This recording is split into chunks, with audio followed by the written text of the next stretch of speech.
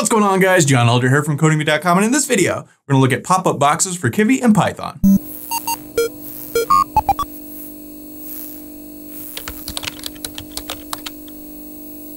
All right, guys, like I said, in this video, we're gonna look at pop-up boxes.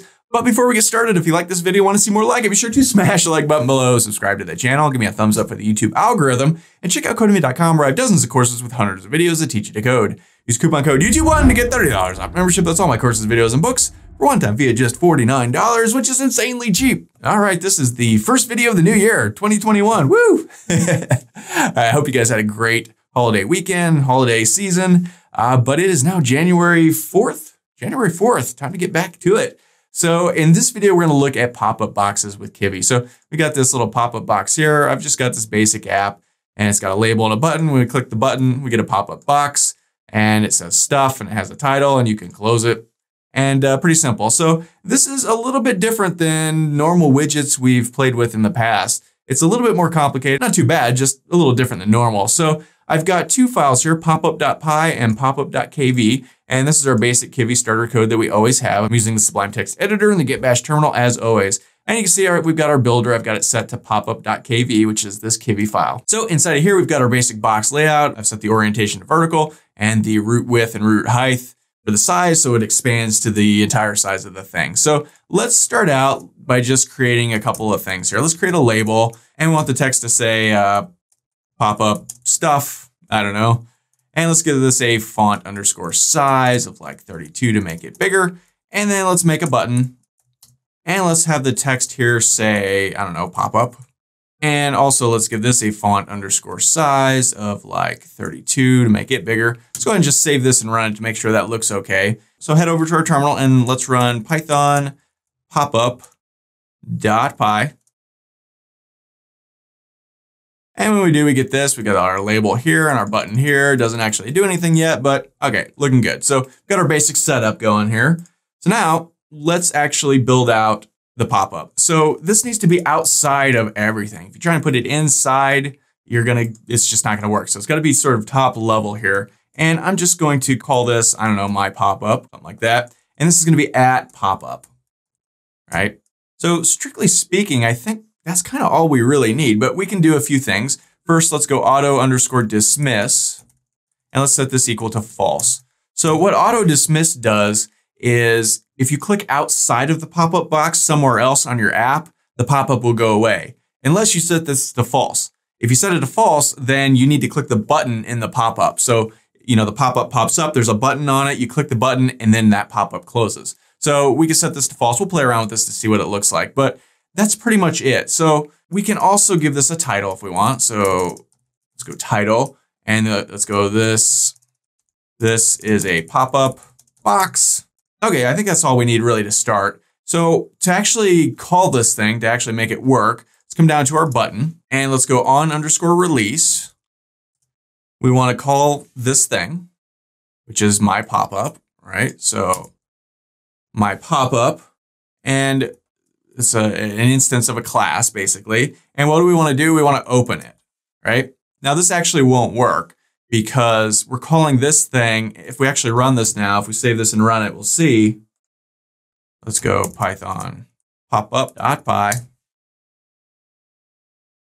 When we click this, we get an error. My pop-up is not defined. And that's because it's, you know, it's up here. It's outside of our guy here. We can't put this inside of here.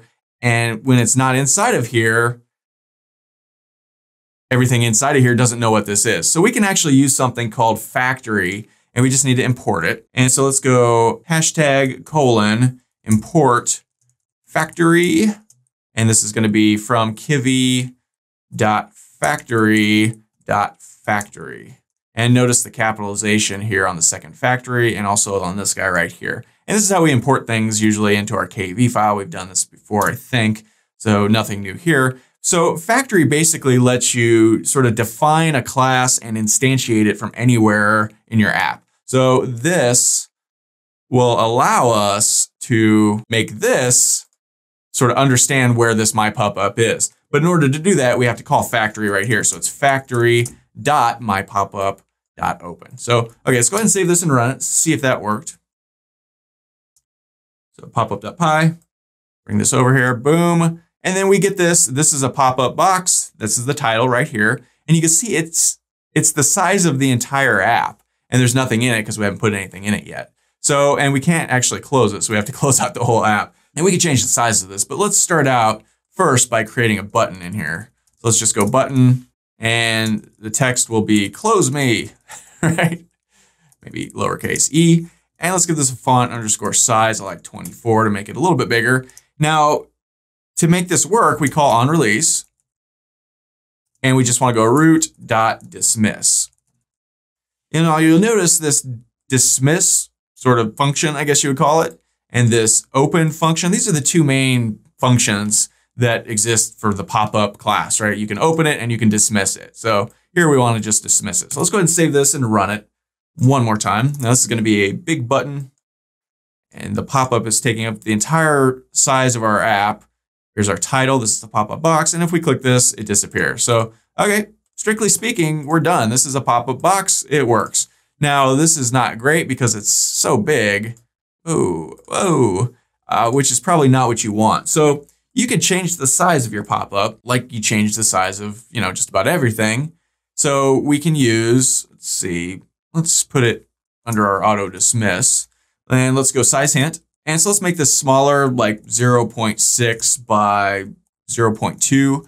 And we can also go position underscore hint to position it exactly where we want it. And we've looked at these things in past videos. Check the link in the comment section below for the playlist if you want to see those. And let's set the X to like 0.2-ish. And let's set the top to, let's go 0.9. So let's go ahead and save this and run it. See what that looks like. So we've got our app, we can click this, boom. Now we get a smaller pop-up box. It's sort of at the top and same button is on there, close me. If we wanted to play around with this, we've got this at 0.9. We could put it at 0.3 to really push it down if we want. Let's run this. So here, now it's down here. Right, if we want to put it all the way to the top, we can set our top to 1. And this is just position hint stuff we've looked at in other videos, like I said, but we can play around with it a little bit just for fun because it's Monday morning and now it's all the way at the top. So, okay, that's pretty cool and pretty easy. I'm going to set this back to 0.9. I want to push it down a little bit. So, okay, we've got now our title and we've got a button. And what if we want other things in here? Well, you can put anything you want, but if we take, for instance, a label and let's set the text equal to something in our pop-up box, right? And let's give this a font underscore size of like 24 again. If we save this and run it, we're going to get an error. And let's take a look and see what the error is. So if we click this, boom, we get this pop-up exception. Pop-up can only have one widget as the content, right? So you can have anything you want in there, but there can only be one thing. Now that doesn't make a lot of sense because you need always, you're going to want more than one thing. So here we have two things. We've got a button and a label, right? So we can't have that. But what we can do is just, build out an entire box layout, right? And then inside of that one thing, we can put as many things as we want, right? So, strictly speaking, that'll work. Let's save that and run it. It's probably not the way I want it to look, but just for fun, we'll see. Boom. Now we have this is kind of trailing over here. It's smushed together. I would change the orientation and stuff. So, we might as well do that here. I'm just going to copy this. Boom. Right there. Now, if we save this and run it, it's going to start to look a little better. And boom, pop up. Now we get this up and down vertical, something in our pop-up box. And you get the idea. We got our close me button and it works. Now that doesn't look great, but you can play around with it and make it look any way you want. You can put anything you want in it in the normal way that you put things in things, as we've learned throughout this playlist. This is just a quick and easy way to put something in there. So just remember, inside of our pop-up, you can only have one widget, right? But this boxed layout is a widget, and inside of the box layout, you can have as many things as you want. So that's a sort of hacky way to get around that pretty easily. So let's see, what else do we got here? We've got this auto dismiss. Let's set this equal to true. Now remember, this means if you click outside, well, let's set it back to false first and run this again, and I'll just show you.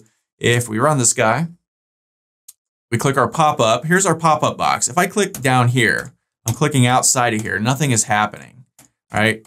Our box is still there. To close it, we have to click the Close Me button, and then it closes, right? If you don't want that, if you want the opposite of that to happen, you can set this equal to true.